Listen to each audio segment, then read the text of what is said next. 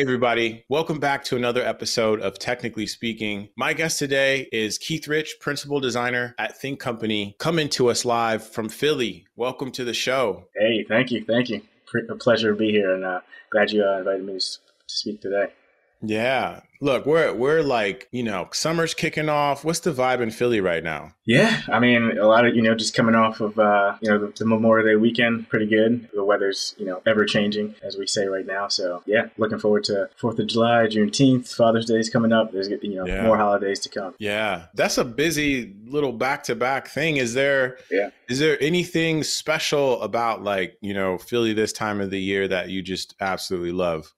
It's a great question. I mean, it's funny. We're so close to Jersey and Ocean City and the beaches. So, a lot of times we take that trip over and go to the beach a little bit. So I was just actually in Lewis, Delaware, because it's only 2-hour drive away. So Also, then I'm going to New York this weekend. So that's another 2 hours. So the fact that we're here, able to bounce around, but also still enjoy the stuff that's in Philly as well. Yeah.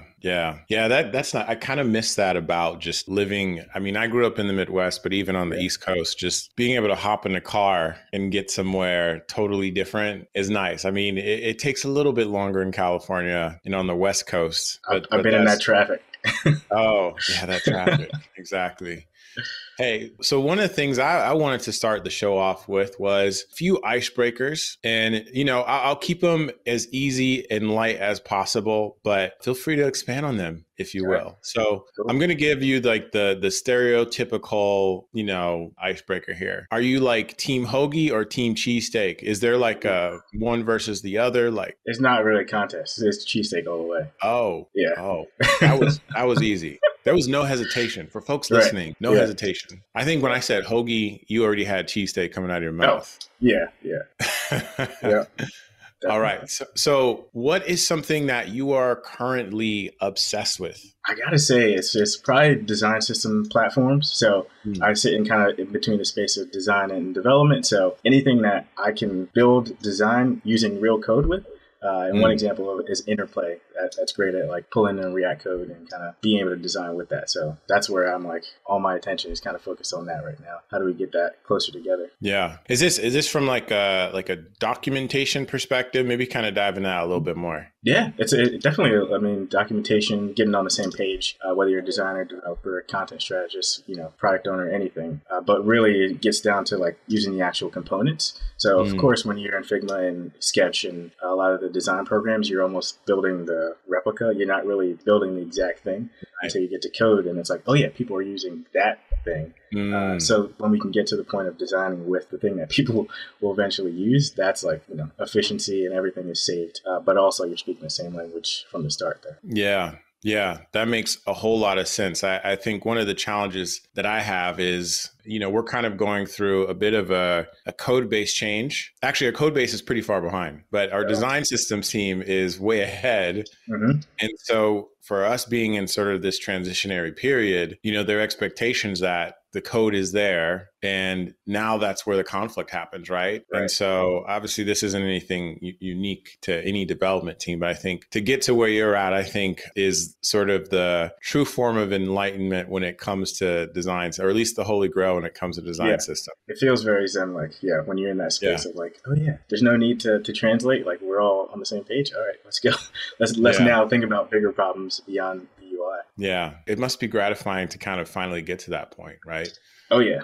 I have to look back and realize, how long have I been in this industry? So, it's been 10 years now, which I'm still kind of blows my mind that it's been that long. But I was in advertising before for about 6 years and then switched over to UX and product design about 5 years ago now. So, wow. It was a good switch. Yeah. So for listeners that haven't done their research, you're really into soccer. And I have a couple questions here. This is a multi-pronged question. How did you get into soccer? And then what's your favorite team, or as they call in Europe, your favorite club? Yeah. Awesome. Great questions, because it started pretty early for me. I don't know that I had a choice, but, my parents were putting me in the leagues when I was 3 or 4 years old. So that's where at least, the very early memories of it started. I definitely faded out because I grew up in Baltimore, and so soccer wasn't popular at all. It was basketball, football, baseball. Yeah. Those were the things you kind of got into. And then, fast forward Prior, like 12 years later, Freddie Adu joined the MLS, the youngest player to ever join a professional league in the world. Yeah. And so, you know, seeing a kid that was 14 play with grown-ups and professional, I was like, wait a minute. So I got back into soccer right around that time. And yeah, my favorite team is Arsenal over in London, basically because Thierry Henry at the time was just the best player and really just had that confidence and the style about his game that was like, yeah, I want to play like that. Yeah. Yeah. Did you get a chance to see Thierry Henry when he was playing in the MLS? Yeah. So I went to the Red Bulls game. I think it was Arsenal versus Red Bulls. Oh, wow. I'm sure he set that up because, you know, being in both the clubs. So yeah, I actually had a chance to watch them, and it was fascinating. Nice. Yeah. I've gotten into soccer recently. So I have season tickets to the San Jose Earthquakes, but they are awful. They got a nice stadium though. The stadium is like real. That whole like end of the stadium is all a bar. It's like the longest bar. Yes, it's the longest. Yeah, it's the longest bar. I will say this, like, you know, they're going through a tough time right now, but I think one of the things I appreciate is just kind of how community based the organization is. So, you know, like being able to meet the players, being able to walk on the pitch has been really cool and a lot more affordable than anything that's basketball or football oriented out here. So definitely. Yeah, they had the All-Star game there, I think, you know, maybe it was 2 years ago. Is that 3 years ago? Yeah. It was like, I think it was the last All-Star game where they would bring in sort of like the B-list All-Stars from Europe. Right. Yep. Yeah. And then COVID happened and everything changed after that. Exactly. But it's great to see the excitement growing in the MLS for sure. Oh, so, okay. One last icebreaker. Yeah. Okay. This is a little silly, but you know how they have like those entrance songs when you walk into the stadium, like if you're a wrestler or a baseball player, what would your song be? Ooh, jeez. This is a tough one, actually. All the music I'm listening to right now is not really pump up. It's like the chill vibe right now. So I would have to say Child, band from Canada. It's 3 Eyes, Child. Okay. But yeah, I think I would just come in real smooth and mellow as opposed to but you got to describe this, right? People are listening. So how would you describe the music from Child? Well, they would describe it as synthetic soul. So it really hits you right there, and it is like nostalgia in audio form. Nostalgia, though, but that's relative. So what nostalgia does that strike for you? Yeah, for me, it's just the carefreeness. So being able to come out there, whatever you're doing, enjoying it in the moment, and not really too worried about anything else other than being in the zone.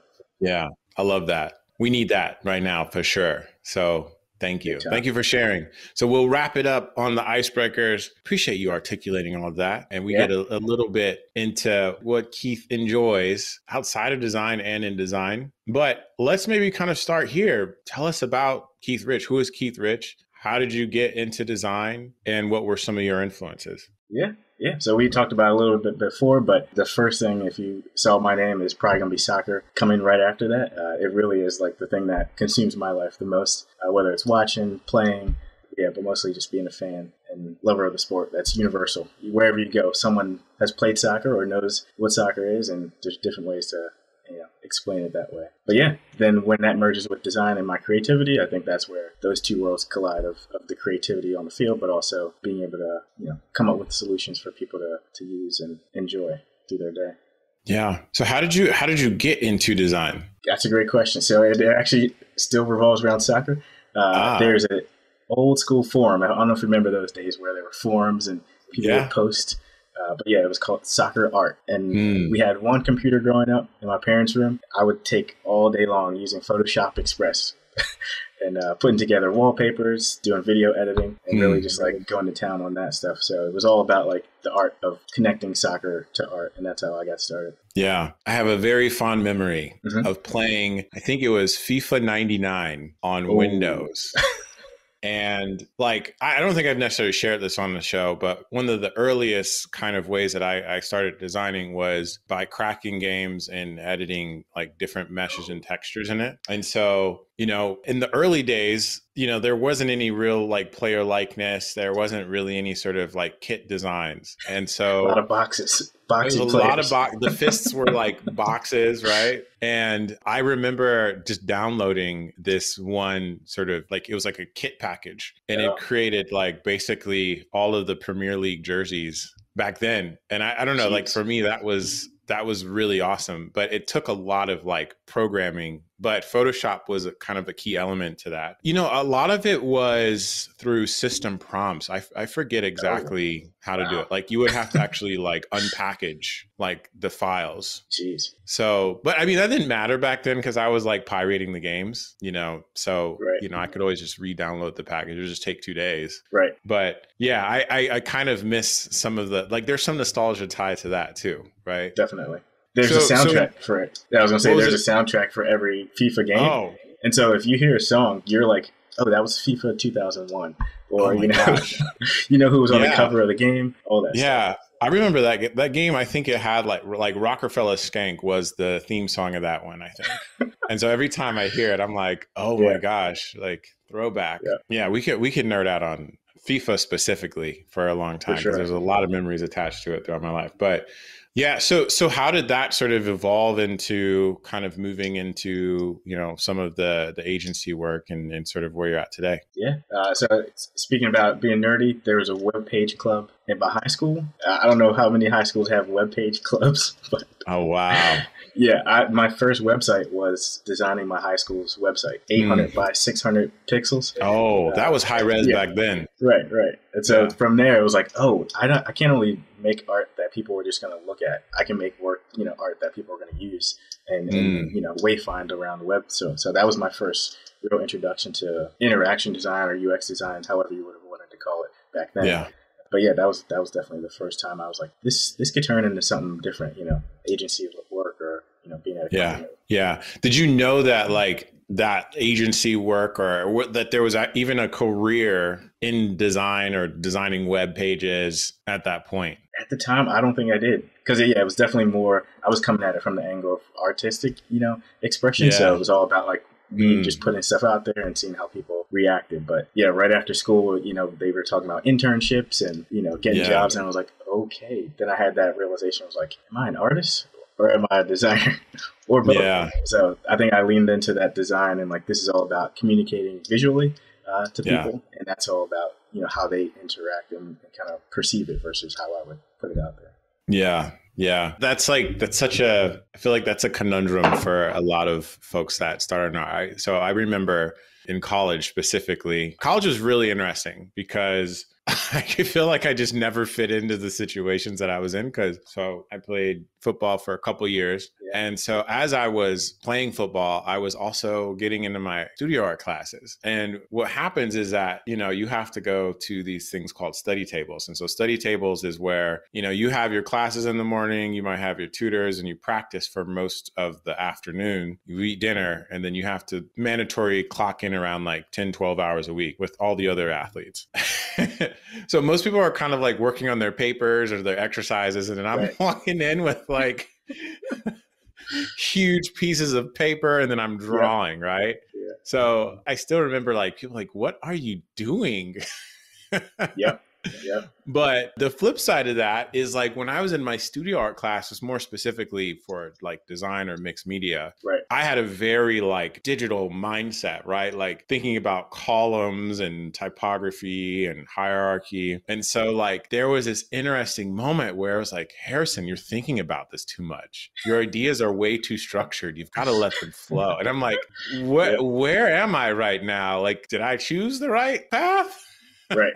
Yeah. So, you know, I think that's really, really interesting. Was there kind of a moment where it struck you of like, yeah, maybe this design thing is kind of the way to go? Because I think emotionally, you might be tied to the sort of the freedom of expression around art, but you're a little bit more constrained, specifically if you start thinking about, you know, doing client work, right? Yeah. Because there are requests, you got deadlines, and it may not necessarily end up the way that you envisioned it. Totally. Yeah. I think it was when I got a D+ on some of my artwork.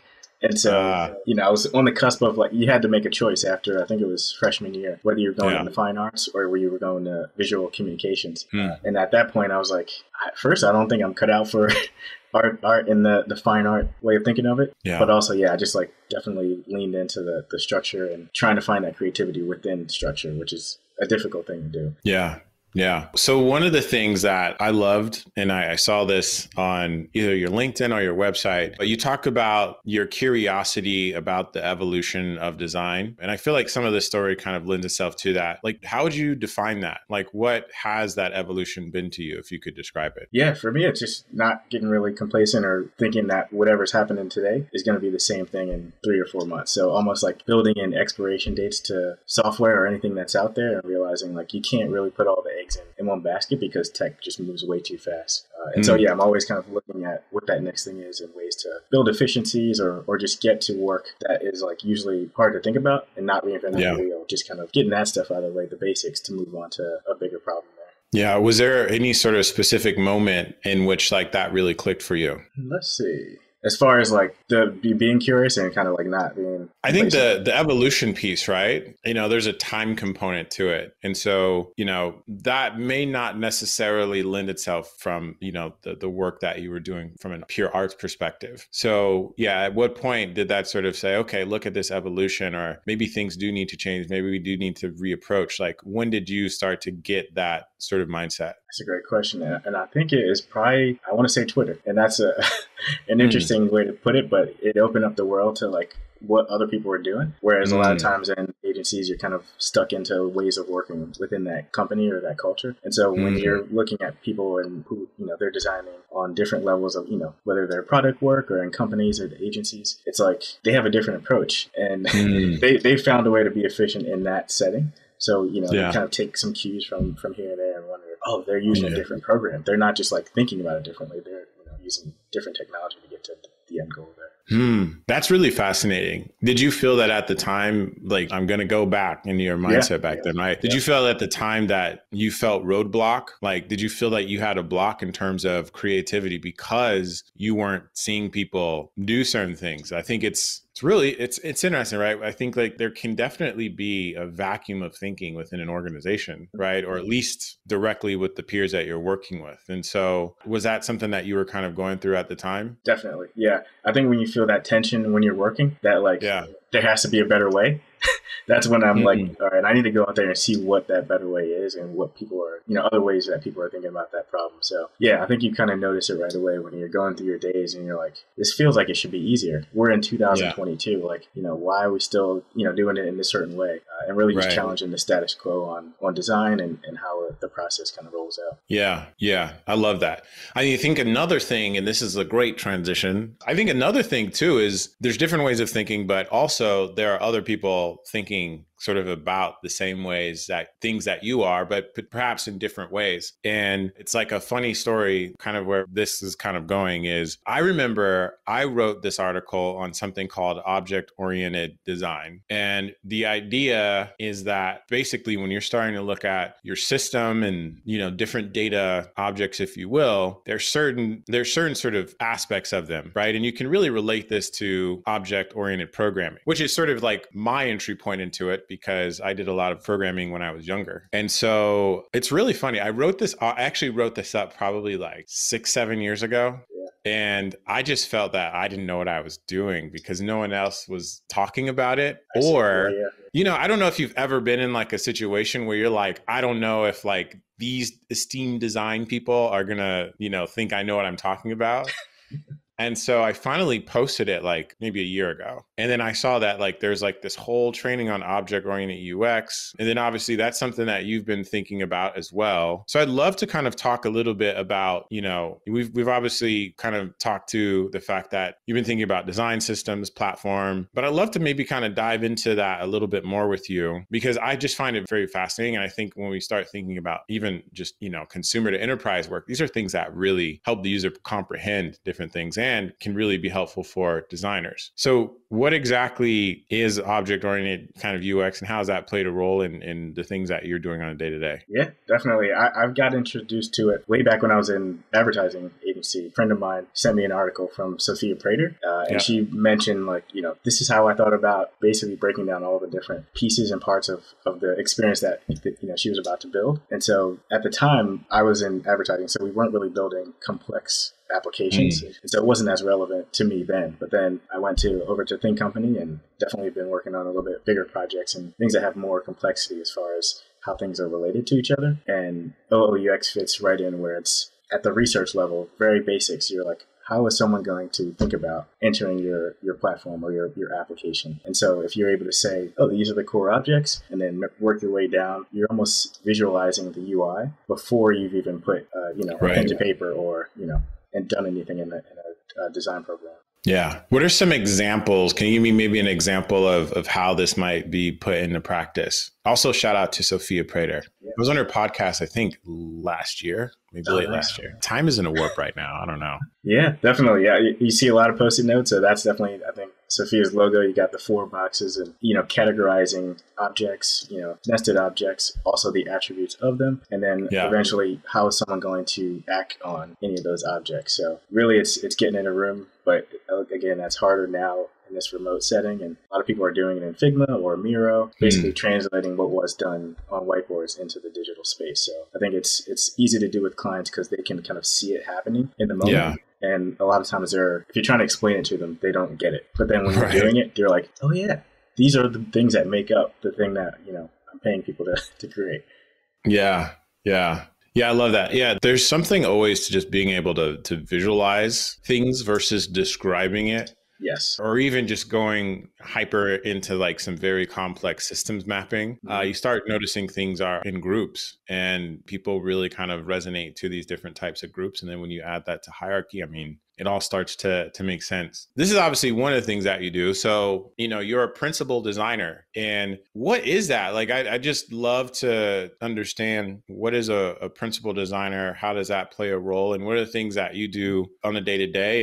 And maybe what are your aspirations, being in a role like this or beyond? It's a great question. We are definitely in the stage where we're like defining what that is. So when I joined the company, there was no concept of principal designers. This is definitely something we're kind of seeing in the industry and kind of aligning ourselves to. But it's basically the next step after a senior individual contributor. So there's a path of going in design lead up to management, or there's, principals are kind of more focused on the craft, still leading projects, but maybe more so from a standpoint of being closer to the work. Whereas, as a manager or as a leader, you're going to be more so looking at work from the highest level and not necessarily in the weeds. So at a basic level, that's what principal design is. Yeah. Is that a conscious decision you make to stay on that path versus management?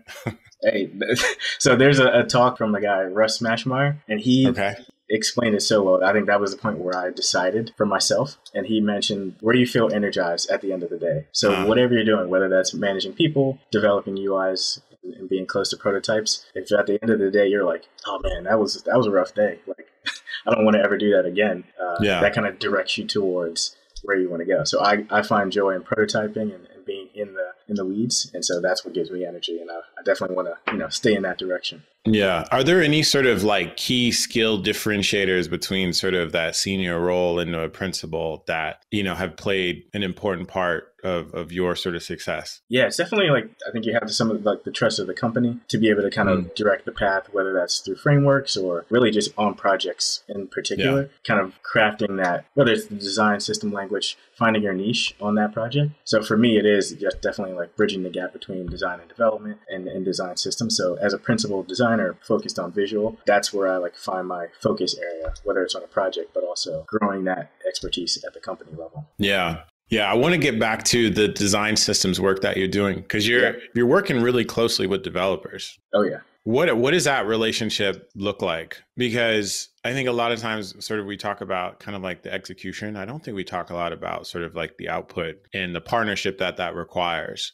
If you could maybe kind of talk us through how you started to develop that relationship and sort of like where have you provided the value and where have engineers provided you value in this process as you're kind of working through it? Yeah, definitely. I think for me, because I had a little bit of knowledge and have been able to like code some websites myself, I think that lends all the credence to you trying to understand the language of development, and then vice versa. Can developers understand the language of design? And so there's definitely many ways to go about that, but I think the main thing is just having a basic understanding of how each of those disciplines work. And then from there, it's just really showing the work as often and as early as you can. A lot of times, I think as designers, we get like stuck in the idea that it's got to be perfect before we share it. And so when you're opening that up, Figma does a great job of this. Anyone can come in, as long as you give them the link, of course, and see what you're working on at any time. And there's no more restrictions of like, all right, I got to wait for the designer to give me this before I know what I'm doing. The earlier, the better for everyone to kind of see what each other's doing, I think. Yeah, I love that. I love that. So look, we're getting to the top of the show already. I know. This is great. How about this? Like, is there any sort of advice that you would leave for the listeners? I want to say just like expand.